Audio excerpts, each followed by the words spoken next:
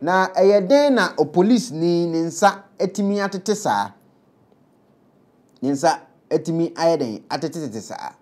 asema na mebusalo no na later a me hunu se a police for the krata ba abonten no na se a police for no bimu wo ho a utumi se wi ene se de Acquah ekwochire nansi a wa hia ma wo hunu hwe no utumi se ebi ehye brutal ne wura fikura se wo police ni na police ni ya chinwe no ya bo a police for mienu kura abaso e wo sa asemwe hu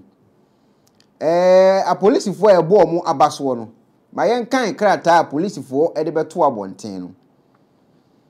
police promotes 2 officers for arresting one of their own who was in possession of substances suspected to be Indian hemp. A police for mienu abaso se omatimi achi omo ankase nua a omo suspect eye enumone ewo ka mu a ode enamo. The police administration has promoted 2 officers, Inspector Azuma Komla, Justice and number 52543 GLCPL, Felix Diama, for their role in effecting the arrest of number 45638.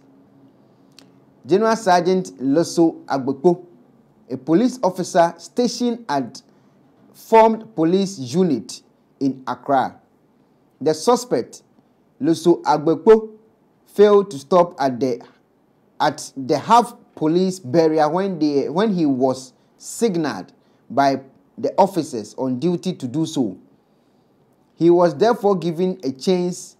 and reaching on a section of the road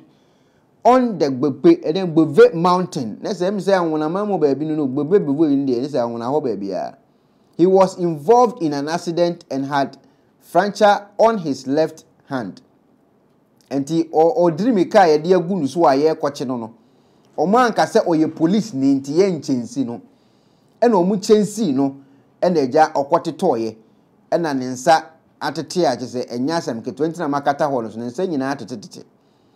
He was arrested and sent to hospital for treatment. He has since been transferred to police hospital for further medical attention where he is under guard.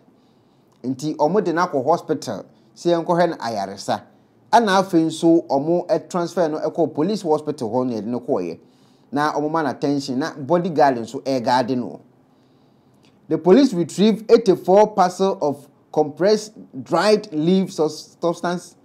compressed dried leaf suspected to be Indian hemp from his car.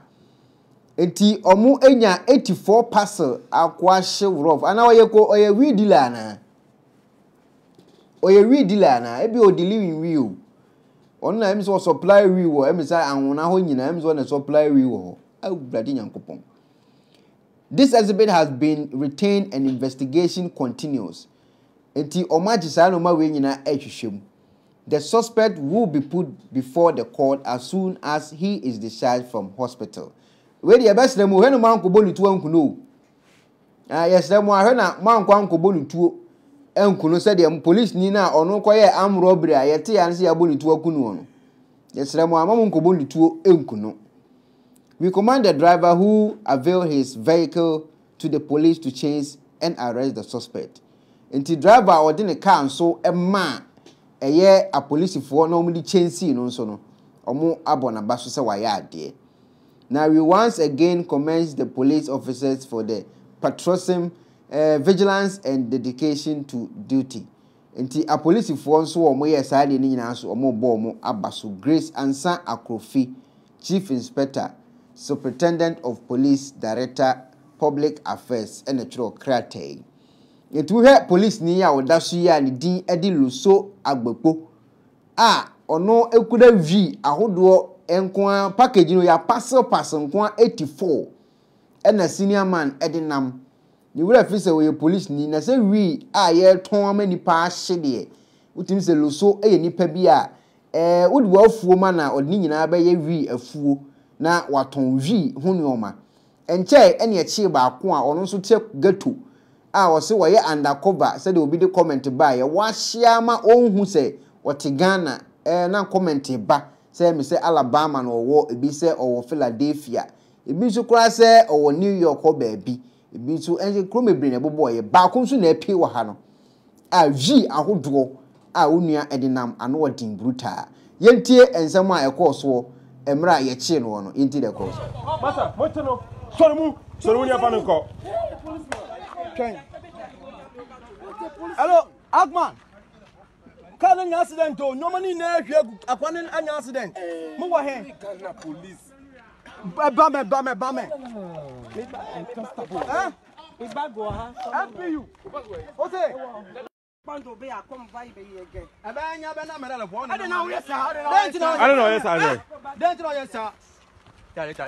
onja say na video no masa ni video no jadi be brebe ya odi akọ ye we sir enye mi de onya na usuka no huh police officer who you say huh police officer who you say me stop that foolish man me stop that huh me stop that foolish man huh nya de one etuka no huh nya na etuka no huh foolish man as a police officer foolish man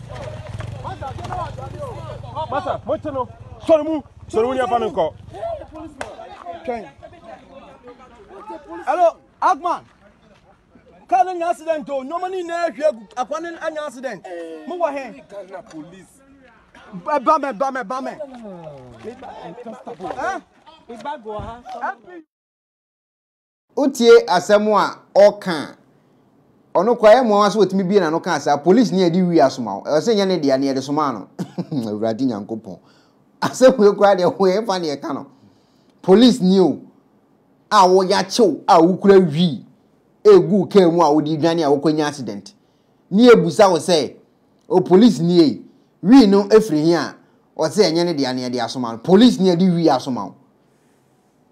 Acquah we asoma o ke dangerous police ni e di wi asoma police ni e di wi asoma menti de ho so ba ta mu ma menti azi o police ni e di wi asoma no se fa kwa hi a wo sans wu kiremo se nya ne dia na eye wi e na obi di asoma no police ni mbese minya definition ni ba cho mo American no mo na ya mutai police for case basi ya mutai hu bi pa ma ba asme chia o police ni o wo se wi no enye ne dia na emom ye di asoma no